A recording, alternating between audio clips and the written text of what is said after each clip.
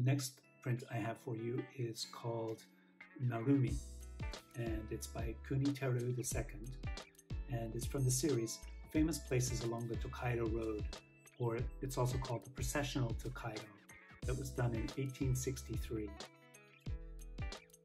And this print commemorates the journey of the Shogun from Edo to Kyoto.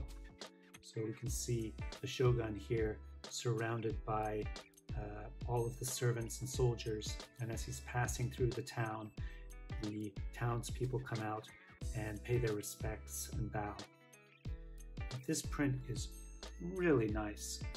You can see it's not been backed at all. The color is good, the line work is good.